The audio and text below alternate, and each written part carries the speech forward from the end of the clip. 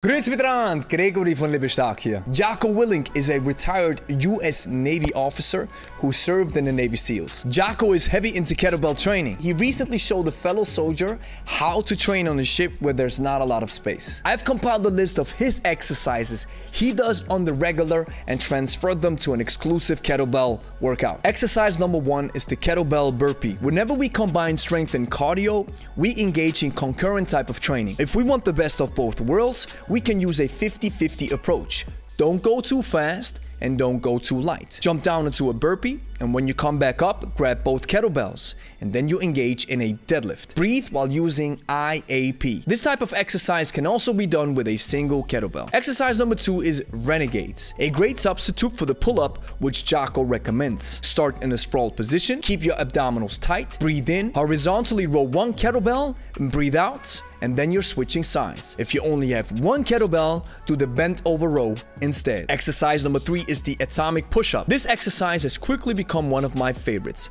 Place both feet up on the kettlebell, breathe in, engage in a push-up, and breathe out when you're back up. Exercise number 4, the almighty Goblet Squat. Bring the kettlebell into the goblet position, breathe in through the nose, brace, go down into a squat, press your elbows into your inner thighs, keep your back straight, come back up, and breathe out. Exercise number 5 is the Kettlebell Swing. We use the hand-to-hand hybrid version. Pull the kettlebell into the back swing with one arm, connect your arm with your body, use the power of your hips to push the kettlebell to chest level. Now you're switching hands, and when it drops, use your hips to absorb the kettlebell into the backswing. Breathe in the backswing, and breathe out when the kettlebell reaches chest level. Exercise number 6 is the Kettlebell Snatch, the king of the kettlebell exercises, and it gives you a lot of bang for your buck. The same principle applies as in the swing, yet you finish in the top fixation overhead. This exercise requires a lot of technique. Jocko is using a minimalist type of approach when it comes to his workouts. He combines 2 exercises and does a ladder principle. Exercise A is the swing with 50 reps.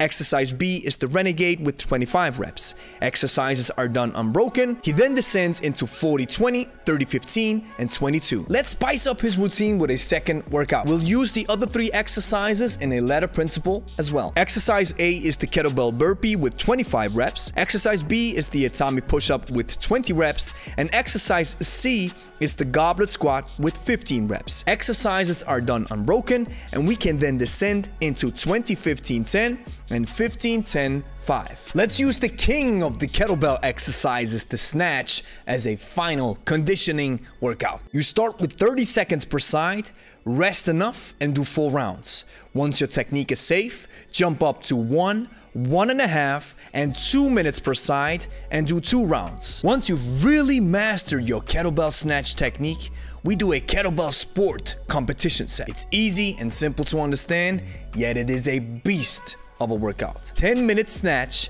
with 5 minutes per side. Thank you for watching. If you liked the video, like it and consider subscribing. Give Jocko's workout a shot and let me know down in the comments how you like it. If you're looking for kettlebell courses that can help you lose weight, build muscle, and improve your kettlebell technique, then check out the Lebe Academy. Let us help you discover a new perspective on kettlebell training, making it simple and easy for you to understand. Join the waiting list of your desired course now and secure your spot when it's open for enrollment. Link is in the description.